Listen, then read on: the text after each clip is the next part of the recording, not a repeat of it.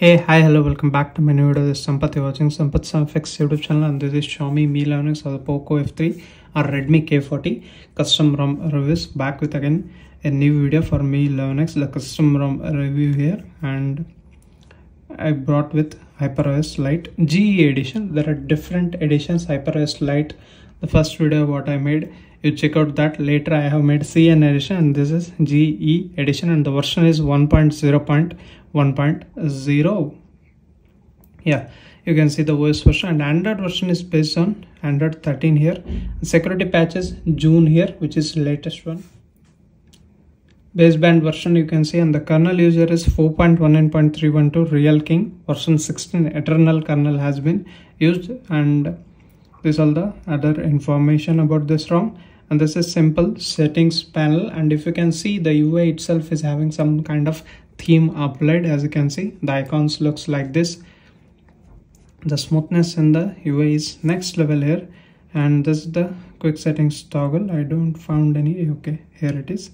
You can add these things if you want. You can add them into your QoS panel. Yeah, those are the things, you get it. And yeah, those are really fine. It's in bigger size. Isn't it similar to iOS kind of style? Let me know in the comment section. And this is app drawer and all. This is -1 screen here.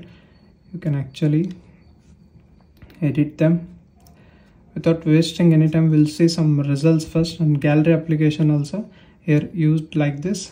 If you want to show here, you can see recognized text is there, table is not there. This is the Geekbench score what I got in this particular ROM. The version of Geekbench is 6.3 I'm using, and the scores are 1279 is a single score and 3303 is a multi-score. Again, Android version 13 based on Linux, 4.19.312 Real King version 6.0, so 16.0 eternal kernel. And regarding basic integrity and CTS profile match, both getting passed, and device is also certified, hence using payment applications is not a problem in this particular ROM. Again, Dolby Vision it is certified, but HDR10 only, and L1 certification is there. Watching OTT application is also not a problem, and these are the read-write speeds with graph and numericals. And I have 200 Mbps plan, but it was pulling up to 330 Mbps. I was surprised why it is showing high, but it is what it is. And this is the charging animation. I mean, the 33 watt charging support is there, and also when you change like this, for example, into the silent mode, you'll get that dynamic island style whatever we see in the HYPEROS. While even charging also it will show, and this is some eco battery results. You get some idea at the end of the video. Also I'll show you, you'll get some idea regarding battery life. And camera, again you get HYPEROS camera only. In the video mode you also get 4K 60. That's really good. And Leica integrated here, this camera, and you also get some additional features here. A dialer, again you get MIUI dialer in the HYPEROS dialer. You also get call recording, auto call recording, and other things you can check out. Very similar to HYPEROS ROMs. And some of the apps like themes, and again security applications. This is a HYPEROS style. As you can see, again settings, you get plenty of options here too. If you drag here, as you can see, these are the additional settings you get in this particular ROM. And dialer, messaging, everything is similar to what I said. And there is no video player here pre-installed. If you want, you can use any other video players. And this is Mi calculator. Some of the Mi apps are pre-included here. If you go into settings again, it's very simple guys, nothing kind of anything. Also the color theme is a little bit brownish based upon the wallpaper it has been set. And yeah, we'll start with additional settings only. You get languages in input. You'll get plenty of languages. Pause the video and check out whether your language is there or not. Plenty of languages are included here, but some might be missing. You can check out there. And enhanced keyboard option, you will get multi-functional default and left shortcut. You get all these options here. Right shortcut and central area, you can cover all these options. And quick ball feature is there. You can select the shortcut for individual options here. This is the quick ball. You can actually choose the individual options from here. One-handed mode, it's also gonna work fine, no problem regarding that. And floating windows, it's definitely a very good feature only in the HYPEROS ROMs. It's very good, guys. Using this you can actually switch to any other apps in multitasking. It will definitely help you. And app flashcards are also given here, as you can see. This is completely a stable update for Mi 11X. Memory extension up to 6 GB. My variant is 6. You will get 8 if it is 8. And again, these are the extra settings. In the battery, again, you get 4 different mode and battery life. As I said, you can check out this Echo battery results for now, but I can say it's very good right now for any of the ROMs, because summers are going on. Battery life will be better in the summer. Again, this is fingerprint face unlock, and app lock is also given. Let me show you the fingerprint unlock first. As you can see, it's very much fast to unlock your smartphone using that, and face unlock also you guys can see. And this is advanced restart button. As you can see, face unlock and fingerprint unlock is fast here to unlock your smartphone using those two. I haven't seen any slow or anything like that. And this is sound settings. Again, in the additional settings you also get these options.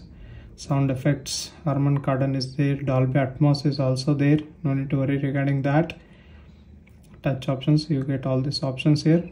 Display and brightness, again dark mode implementation, I really liking it. As you can see, switching between them is also smooth here. Sunlight mode is there, smooth and transition, automatic brightness. Color scheme, again you get plenty of options here too, you can choose among them.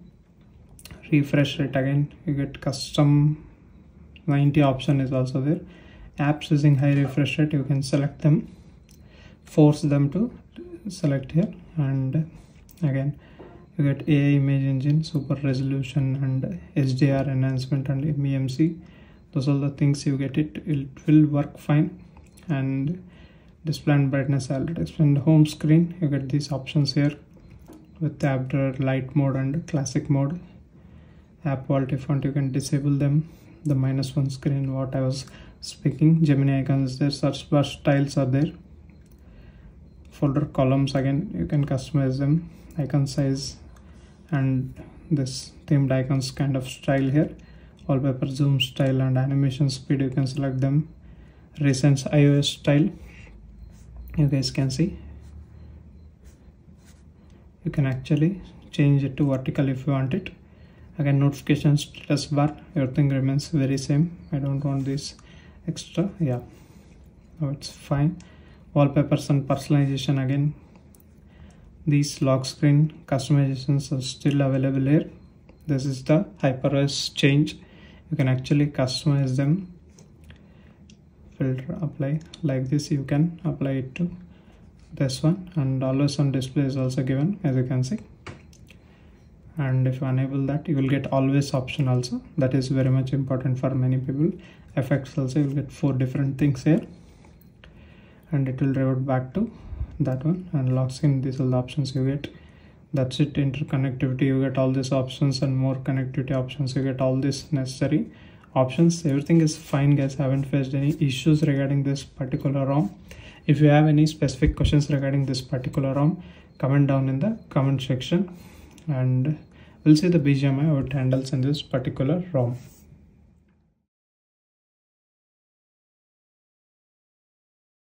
Coming to graphics settings here, you get smooth extreme plus here. That's fine in my opinion. And gaming experience is also good here. You also get these options here, gaming mode and all, performance mode. You can actually switch between balance and performance. And this one, you guys can see the screen saturated and bright. I want both bright and saturated. Voice changing options are also given here.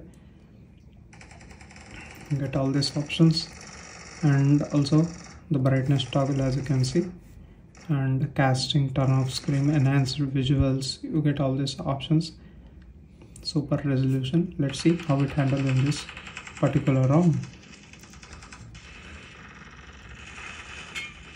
That was very good. Oh, that was very close. And there's a volume panel, you get it here. And these are the quick settings toggles.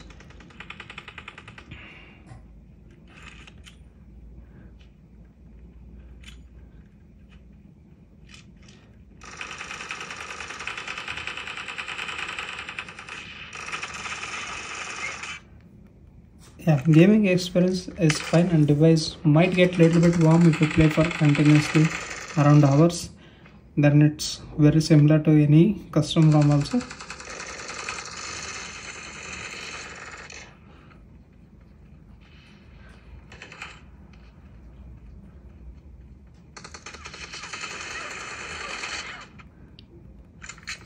Yeah, we'll come back here. You guys can see the HYPEROS results now. It will gradually increase the average image share and the percentage also if you use it like that. It again depends upon your usage, guys. The battery life is good in this ROM and everything is fine here. I haven't faced any issues as of now in this particular ROM. There are 3 different options for you. This is a HYPEROS Lite GK edition, there is CN edition, and there is a simple edition also. You can check out all the 3 videos in my channel. This is Sampath signing off. We'll meet you with another interesting video, guys. Until that, keep smiling. Bye bye for now.